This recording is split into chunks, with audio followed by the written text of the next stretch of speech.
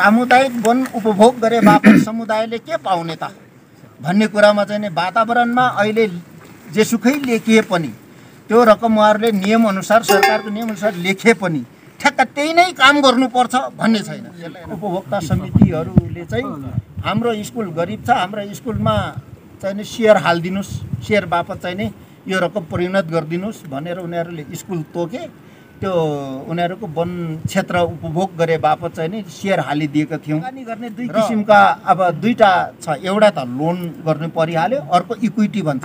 Equity loan project कस्टको total project कस्टको 30% चाहिँ equity भनेको डेभलपरहरू, अब डेभलपरमा चाहिँ नि कम्पनीको चाहिँ नि डाइरेक्टरहरू जो अलिकति खल्ती गरम छ तिनीहरूले अलि धेरै हाल्छन्। त्यसपछि अरूलाई पनि पार्टनर बनाएर चाहिँ नि त्यो 30% पुर्याउने त्यो सबै सेयर होल्डर, त्यसलाई भन्छ प्रोमोटर सेयर भनेको। प्रोमोटर सेयर भनेको चाहिँ नि अङ्ग्रेजीमा, नेपालीमा चाहिँ संस्थापक सेयर धनी हुन्छ।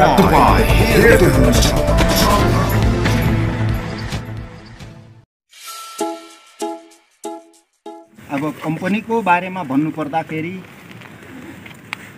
अब नेपालको निजी क्षेत्रको जलविद्युत उत्पादन गर्ने कम्पनीहरूमध्ये यो Arun valley hydro power development company limited पनि अलि अरू त नभनौँ, अब जेठो माइलो साइलो के हो।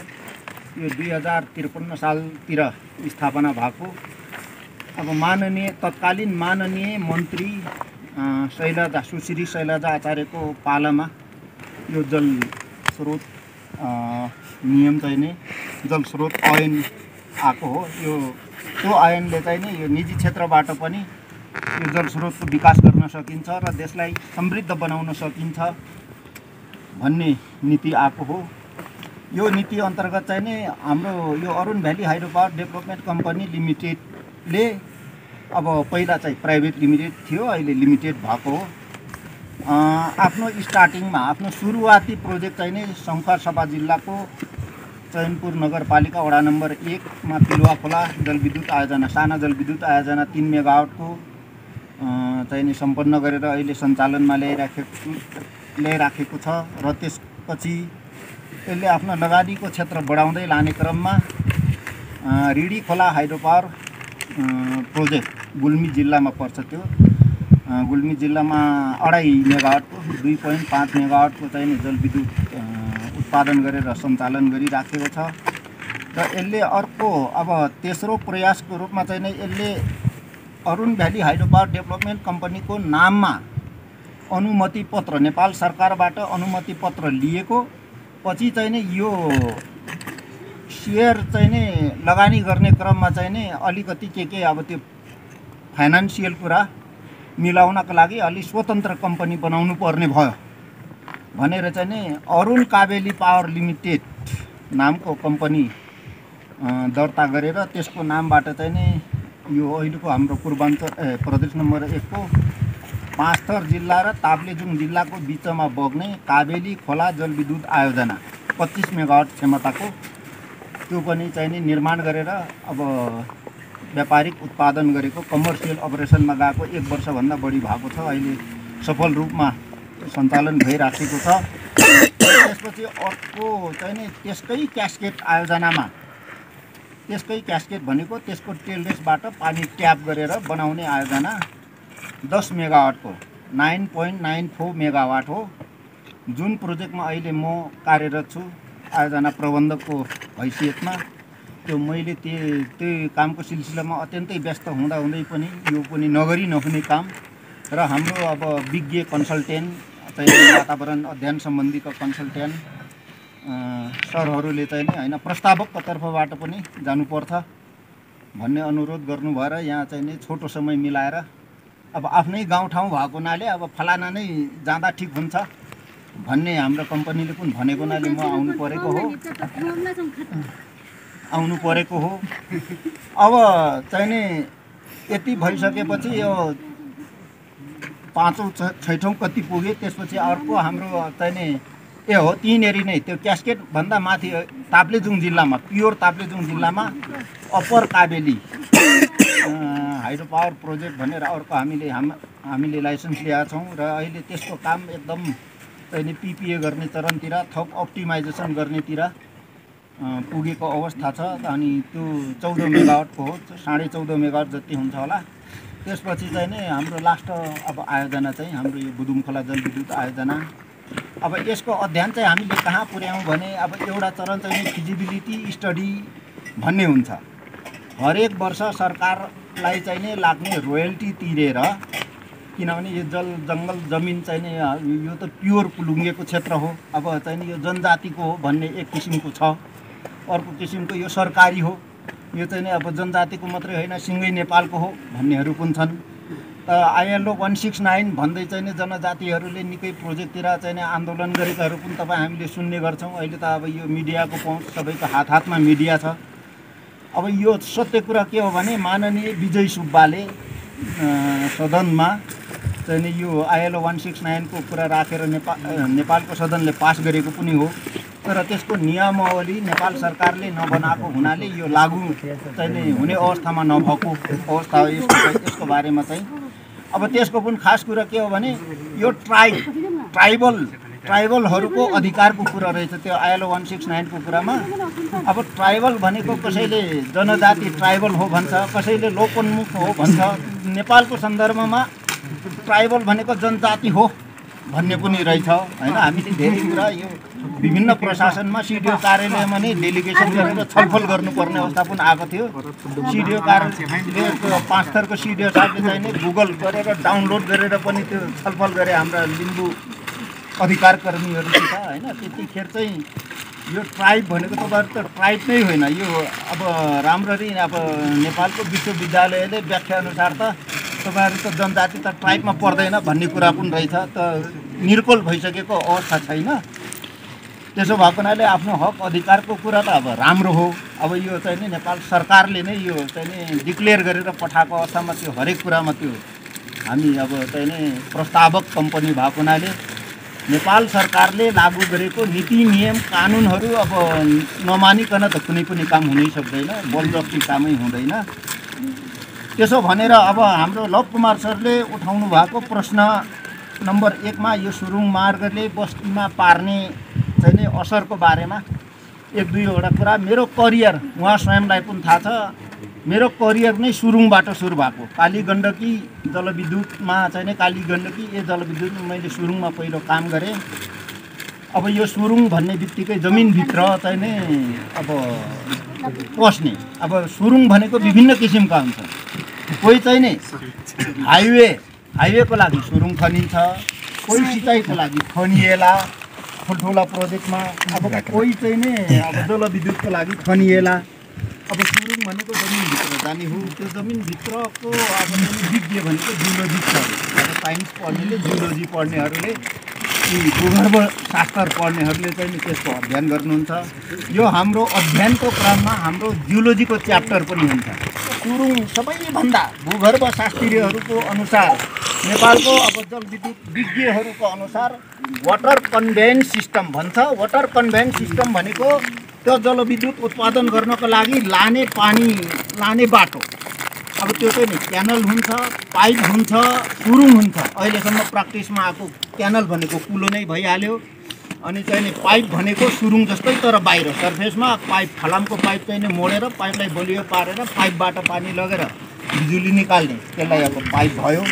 त्यो पाइपलाई पनि धेरै किसिमको हुन्छ। अब बरिक हो भने चाहिँ नि जमिन खनेर जमिनभित्र दबाएर लाने, ओपन हो भने सर्फेस चाहिँ नि सपोर्ट दिँदै अब लाने हुन्छ। र अब अर्को चाहिँ नि अब पहाड नै फोडेर दुलो खोपेर, फोडेर होइन दुलो खोपेर सट्टा लगेर चाहिँ नि पानी बगाउने। यो वाटर कन्भेयन्स सिस्टम चाहिँ नि हाम्रो प्रोजेक्टको अवस्थामा। अब यो प्रोजेक्टको बारेमा थोरै भन्नुपर्दाखेरि अब यो बुदुम खोला जलविद्युत आयोजना चाहिँ नि कसरी पत्ता लाग्यो त? अब नेपाल सरकारको स्वामित्वमा रहेको प्राकृतिक स्रोत र साधनहरू मध्ये यो बुदुम खोलाबाट पनि जलविद्युत कसरी उत्पादन हुन सक्छ, त्यहाँबाट पनि जलविद्युत उत्पादन हुन सक्छ भनेर कसरी पत्ता लाग्यो भन्दाखेरि म स्वयं उपरतिर जन्मेको, अब बुदुम खोला यता तल माथि हिँडिरहेको हुनाले र अन्य अर्काको गाउँमा अर्काको चाहिने ठाउँमा, हुन त अब नेपालमै बाहिर पनि अब हेरियो त्यसो गर्ने क्रममा चाहिँ नि मैले चाहिँ अब हाम्रो नजिकमा हुङ्गा खोला नै छ ठुलो। यो हुङ्गा खोलाबाट पनि चाहिँ नि यो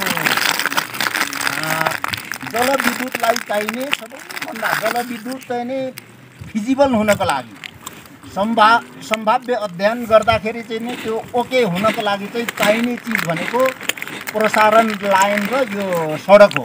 पूर्व हाइड्रो पावरले पनि त्यहाँ सडक छ कि छैन, सडक भयो भने चाहिँ नि यो बिजुली चाहिँ उत्पादन गर्न सकिन्छ र राष्ट्रको पूर्वाधारको विकासमा चाहिँ थप चाहिँ विकास थप्न सकिन्छ भन्ने हिसाबले हेर्दै जाने क्रममा जब मैले दुधकोशीबाट हाम्रो दुधकोशी दिप्लेमा दुधकोशीबाट चाहिँ नि यतैतिरको भाषा बोलौँ डोजर तर्यो, तब चाहिँ नि दुधकोशी र हुङ्गा खोलामा पनि अब अध्ययन गर्न थाल्दा भयो। यो चाहिँ नि हाइड्रो पावर डेभलपरहरूले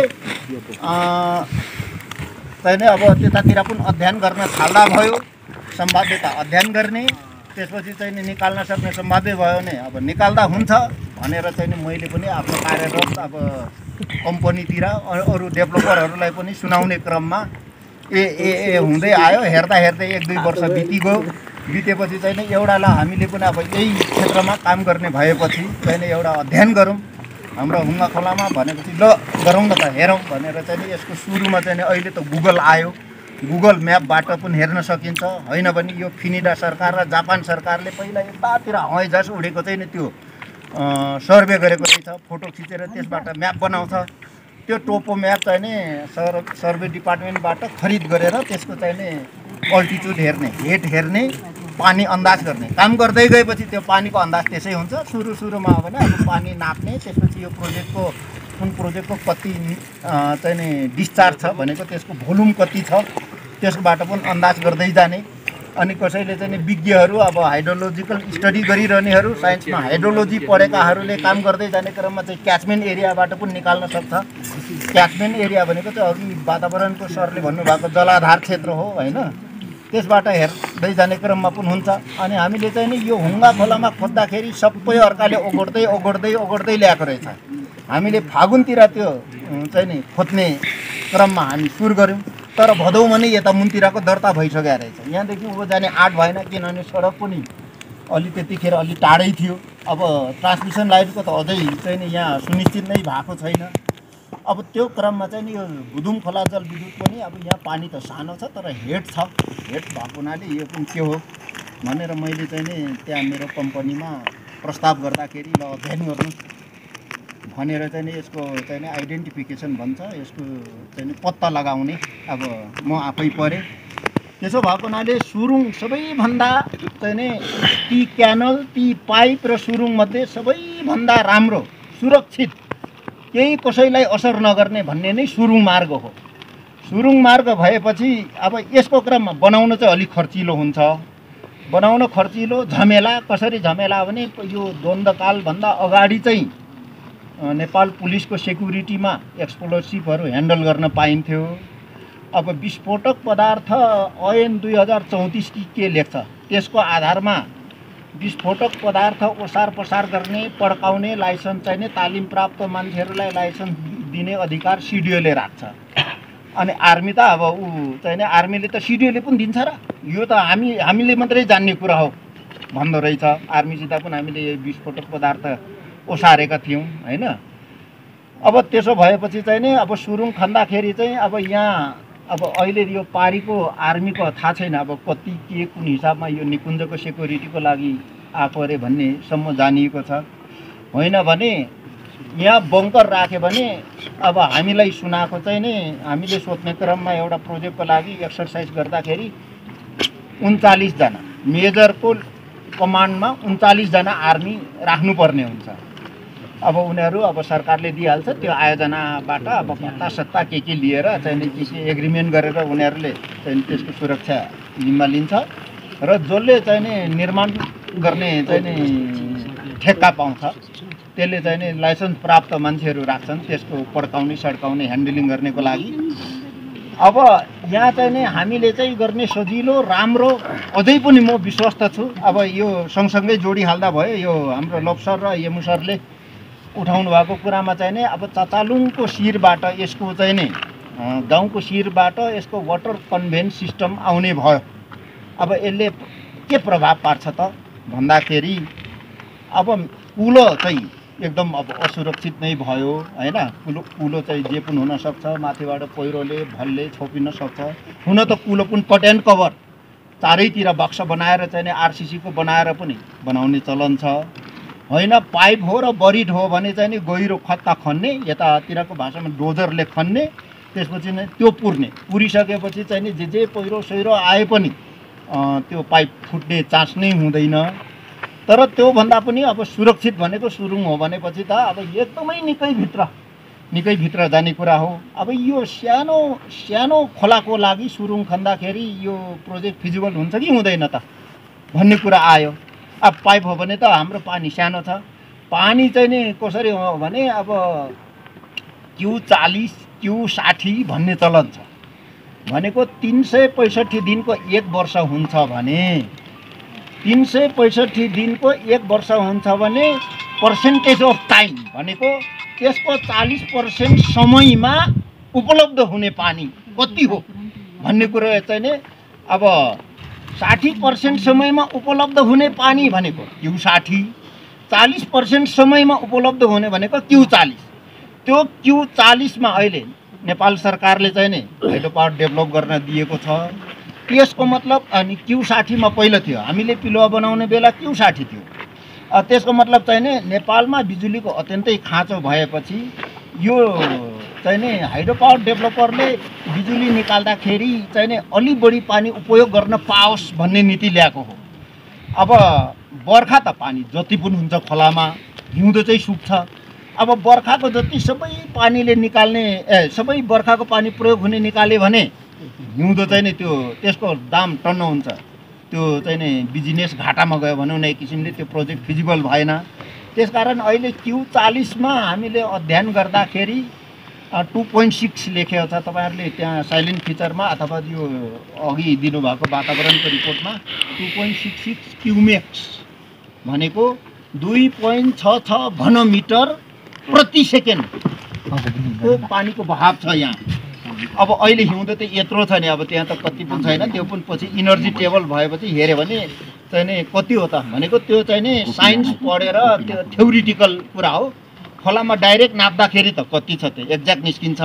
तर खोलामा आज नाप्यो अर्को साल एक दिन नाप्दा त्यही नहुन सक्छ। त्यसो भएको हुनाले त्यो थ्योरिटिकल्ली चाहिँ नि अब Q40 चाहिँ नि Q40 मा चाहिँ हाम्रो 2.66 हो। अब त्यो 2.66 चाहिँ नि यहाँदेखि 640 मिटर त मैले म्यापमै हेरेको। हाम्रो रिपोर्ट लेख्ने सरहरूले चाहिँ 6.35 हो कि 3 चाहिँ नि ग्रस हेड कायम गर्नु भएको छ। त्यो भनेको ब्रिजको डाँडादेखि तल 9वासम्म चाहिँ नि जाने क्रममा त्यो हेडले त्यो डिस्चार्ज र त्यो हेडको आधारमा चाहिँ नि यो 14.5 मेगावाट निस्किन्छ भन्ने कुरा हो। अब यो सुरुङकै बारेमा अलिकति भन्नु पर्दाखेरि अहिले फिजिबिलिटी स्टडीमा यद्यपि यो वातावरण सारा चिज गरेर यसको डिटेल डिजाइन हुन्छ, डिटेल स्टडी हुन्छ। यतिखेर चाहिँ के छ भने रन अफ द रिभर भन्ने त्यो ROR भनेको रन अफ द रिभर भनेको पानीको बहावको आधारमा बनाइएको जलविद्युत भन्ने हुन्छ। अर्को स्टोरेज भन्छ। स्टोरेज भनेको जलाशययुक्त भनिन्छ। त्यो जलाशययुक्त जलविद्युत चाहिँ नि नेपालमा जम्मी कुलेखानी मात्रै छ। अब त्यो कुलेखानी जस्तो प्रोजेक्ट भनेको के हो भने सानो खोला अथवा ठुलै खोला होस् तर ठुलो क्यापासिटीमा स्टोर गर्न सक्यौँ र पानी उपलब्ध भएको बेला चाहिँ नि त्यो पावर हाउस नचलाउँदा भयो। जस्तै कुलेखानीको चाहिँ नि बर्खा चलाउँदै बर्खाभरिको पानी त्यो पोखरी भरिन लाउँछन्। त्यो पोखरी भरिन लाएपछि चाहिँ हिउँदो अरूतिर त्यो रन अफ द रिभर भनेको पानीको बहावको आधारमा चाहिँ नि चल्ने जलविद्युत आयोजनामा खोला घटेपछि त बिजुलीको उत्पादन घट्यो। बिजुलीको उत्पादन घटेपछि अब इलेक्ट्रिसिटी स्कार्सिटी हुने भएको हुनाले त्यतिखेर चाहिँ त्यो स्टोरेज चलाउने, ती स्टोरेज चलाएर बिजुलीको चाहिँ नि उपलब्धता चाहिँ नि ब्यालेन्स गर्ने यो सबै सम्पूर्ण काम चाहिँ नि नेपाल विद्युत प्राधिकरणको लोड डिस्प्याच सेन्टर नेपालीमा भार प्रेषण केन्द्र के भन्छ त्यसले गर्छ हैन। सिस्टममा राष्ट्रिय प्रसारण प्रणालीमा त्यसो भएको हुनाले हाम्रो चाहिँ रन अफ द रिभरमा स्टडी भएको। यतिखेर चाहिँ फेरि एक मात्र नेपालको अब निजी क्षेत्रलाई उत्पादन गर्ने चाहिँ नि सरकारले अनुमति दियो। तर वितरण गर्ने कसैलाई अनुमति दिएको छैन। अहिले पनि विद्युत वितरण गर्ने भनेको जम्मा जम्मी नेपाल विद्युत प्राधिकरण मात्रै हो। अब त्यसो भए यो कसरी चाहिँ नि हामीले बिजुली पाउँछौँ भन्ने कुरा चाहिँ यसैमा बुझिदिनु होला। यो चाहिँ नि सेयर सम्बन्धमा अर्को चाहिँ विद्युत उत्पादन भएको बिजुली खपत कसरी हुन्छ भन्ने लक्सरकै क्वेसन जस्तो लाग्छ। यो भनेको नेपाल विद्युत प्राधिकरणले मात्रै ग्राहककोमा पुर्याउँछ हैन। अब जस्तै त्यही त सब्सिडीमा अथवा सस्तो मूल्यमा बाल्न पाउने नपाउने के छ भन्ने कुराको जवाफ पनि यसैमा आउँछ। अब नेपाल विद्युत प्राधिकरणले मात्रै वितरण गर्ने र अब निजी क्षेत्रले पनि उत्पादन गर्छ, सरकार आफैले पनि उत्पादन गर्छ र सम्पूर्ण बिजुली चाहिँ नेपाल विद्युत प्राधिकरणले लिन्छ र नेपाल विद्युत प्राधिकरणले नै त्यसलाई चाहिँ नि वितरण गर्छ। अब त्यसो गर्दा हाम्रो हुदुम खोला जलविद्युत आयोजनाको बिजुली कहाँ कसरी कसले बाल्छ भन्ने कुरामा चाहिँ अब तल मिर्चैयादेखि हामीले देख्न सक्छौँ अहिले पोताले डाँडा काटेर ठुल्ठुला टावर हाल्दै चाहिँ नि तिङ्ला सब स्टेसनमा प्रसारण लाइन आउँदैछ।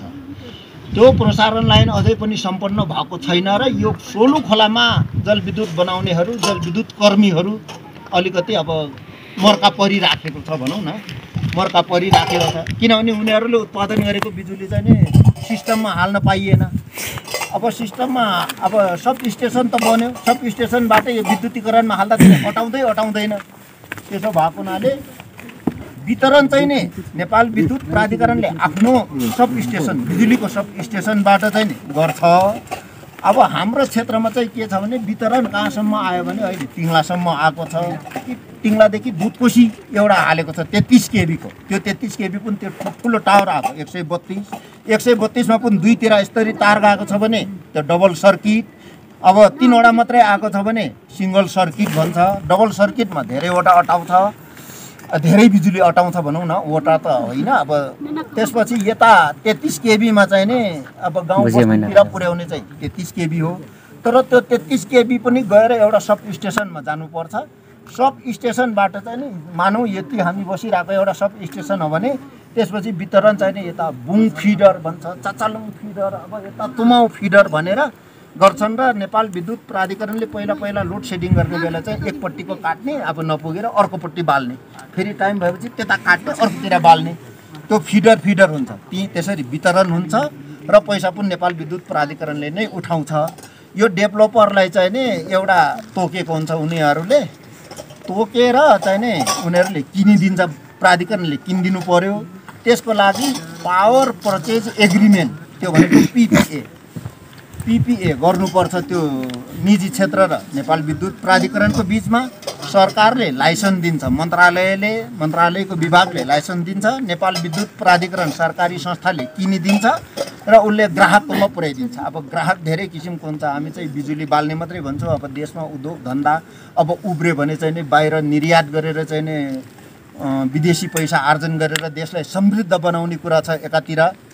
अब त्यसो भएको हुनाले अब यो हाम्रो टनेल अहिले प्रपोज गरेको पाइप चाहिँ नि यही कुरा उठ्छ जस्तो लाग्यो। नत्र हामीलाई सजिलो त पाइप हो भने छिटो पनि सक्छ। यो त सानो हो। अहिले मैले काम गरेको ठाउँमा काबेली यो हाम्रो 2.66 क्युमेक्स पानी हो भने मैले गरेकोमा 35 क्युमेक्सको पानी छ। 35.314 घनमिटर प्रति सेकेन्ड भनेको हुङ्गा खोला भन्दा ठुलो हो। हुङ्गा खोलाको Q40 मैले धेरैवटा रिपोर्ट हेरेँ, त्यो 20-22 छ।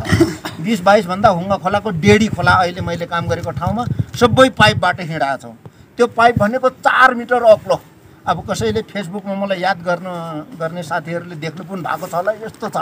अहिले पनि हेर्नुभयो भने अहिले 4 मिटर बाई 4 मिटरको क्यानल बनाएको ठुलो छ होइन, त्यसबाट हिँडाउँछौँ। त्यसकारण हाम्रो चाहिँ अब पाइप हो सबभन्दा सजिलो लाग्ने।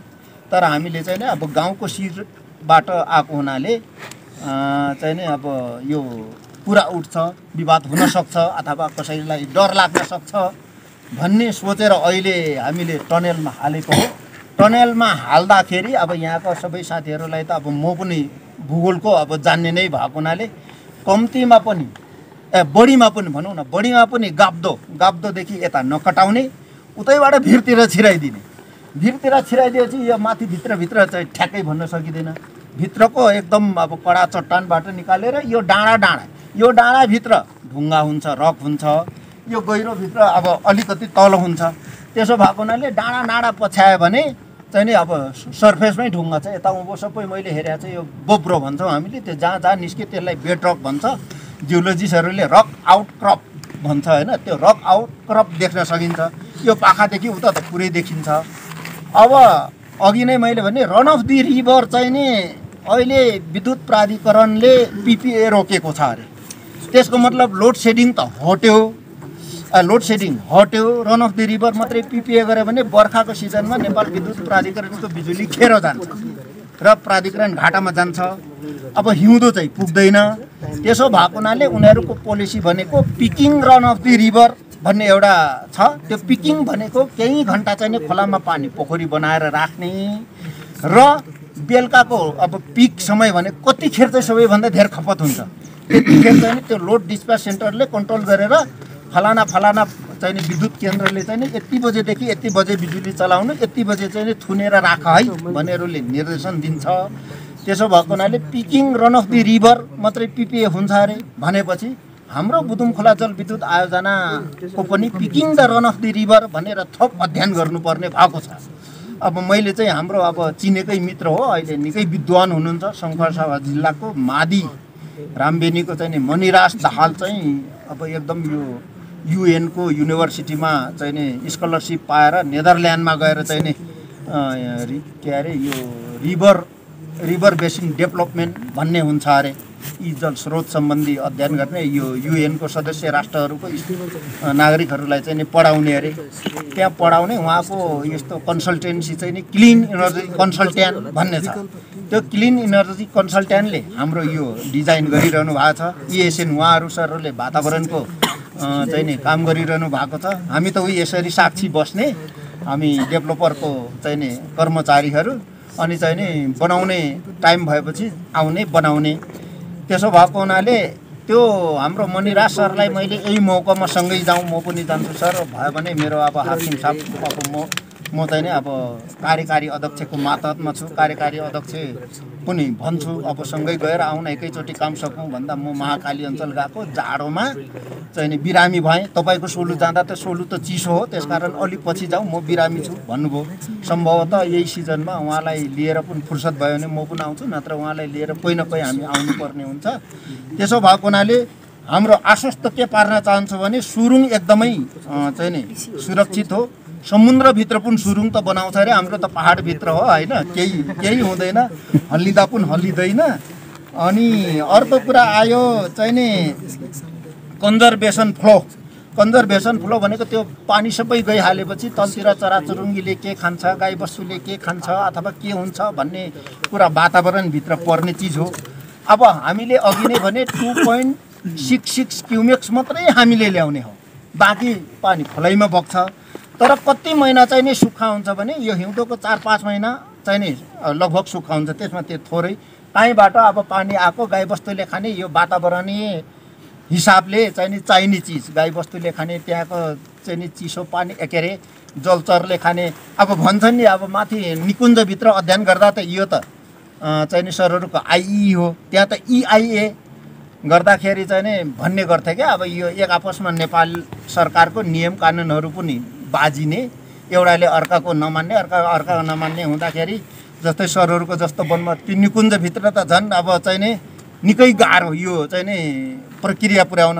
अनि मान्छेहरूले चाहिँ खिसी गरिने, त्यहाँको कमिला मर्छ अरे, त्यहाँको पुतली मर्छ अरे भनेर कसैले खिसी पनि गर्दा हाँसो मजाक गरेको। अब त्यस्तो भएको हुनाले हाम्रोमा चाहिँ नि अब हिउँदो चाहिँ जहाँको पनि खोला सुक्छ, अलिअलि पानी छिपछिप छोड्नै पर्छ। त्यसको वरिपरि दायाँबाट आएको छैन भने त्यो गेटबाटै छोड्नुपर्ने हुन्छ होइन त्यो अब चाहिँ नि वातावरणीय फ्लो छ भने त्यो हेरेर त्यो हिउँदो चाहिँ अब सबै फर्काउने चलन पनि देखिन्छ। अब बर्खा त यहाँ टन्न आधा पनि जाँदैन नि, त्यो 2.66 भनेको त्यति मात्रै हो यसको डिजाइन डिस्चार्ज, यसको ल्याउने क्यापासिटी र अनुमति लिने। त्यसो भएको हुनाले चाहिँ नि अब यति नै भने मैले यो कन्जर्भेसन फ्लोको बारेमा अनि बिजुली खपतको बारेमा पनि भनियो। अहिले माछाको सम्बन्धमा सरहरूले भन्नु होला, अब माछाको सम्बन्धमा चाहिँ नि उहाँहरूले फिस ल्याडर भन्ने छ।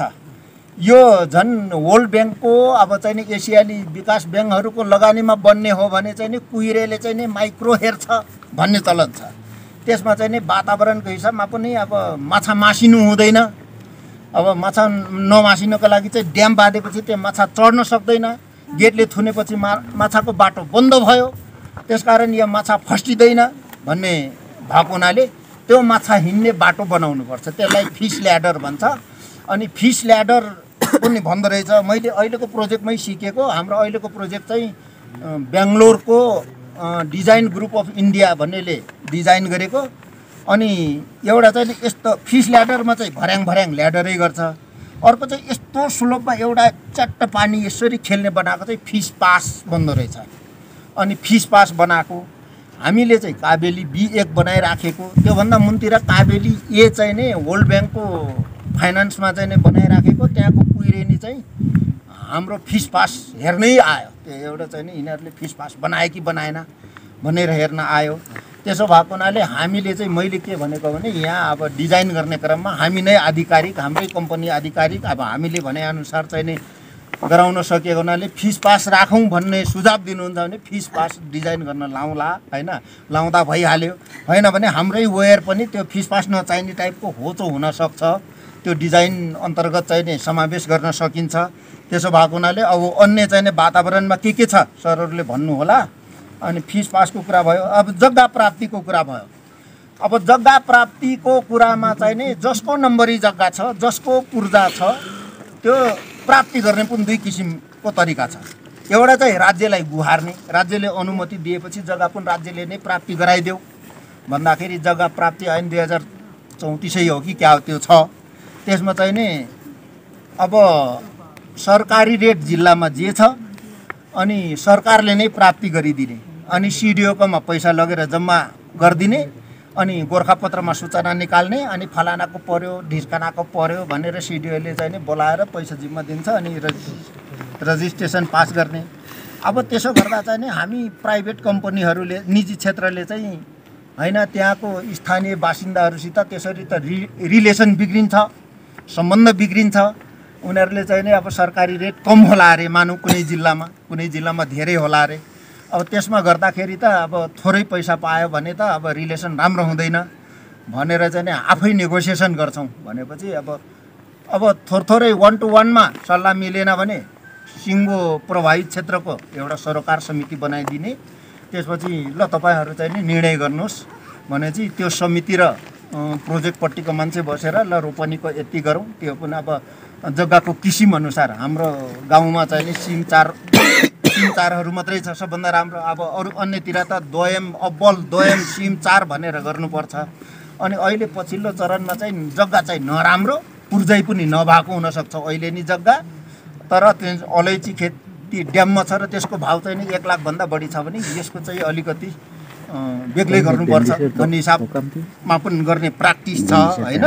त्यसो भएको हुनाले जग्गाको नेगोसिएसन गरेर पर चाहिँ नि मालपोतमा गएर रजिस्ट्रेसन पास गर्ने। अब त्यसपछि चाहिँ नि अहिले नि छ सामुदायिक वनहरू छ भने चाहिँ नि सामुदायिक वन ईश्वरहरू यहाँ साक्षी माथि मन्त्रालयदेखि सबै स्वीकृत गरेर ल्याउनु पर्छ।